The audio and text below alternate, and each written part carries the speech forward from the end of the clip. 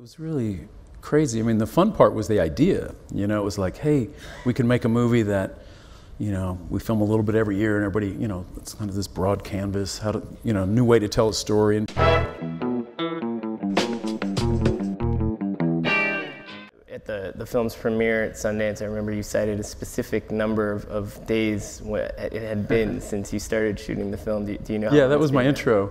At that point, it was, yeah, we started this film, you know, 4,207 days ago, and here we are. But so we think that's the longest production in history.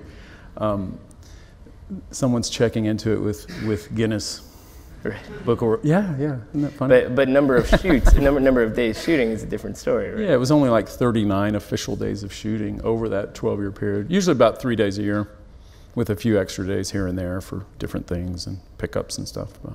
Well, it's an interesting production history. You know, when I heard that IFC Films was releasing the movie, I thought maybe I missed an acquisition announcement, and then I realized that it came out in 2002. So, you know, you go to somebody with this idea, it's clearly unprecedented in film history.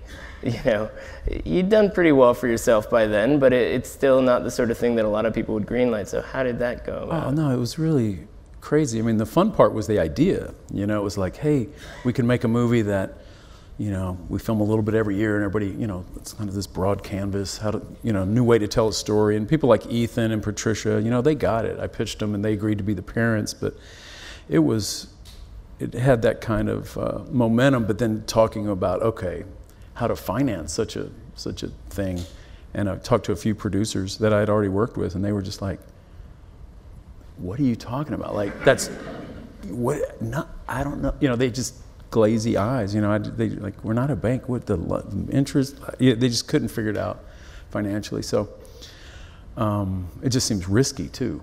You know, but Jonathan Searing, IFC, at that point, hiding in the audience. He's here somewhere, Jonathan. But he deserves like mad credit because yeah, he took the leap. Said, well, it sounds good, and I think IFC.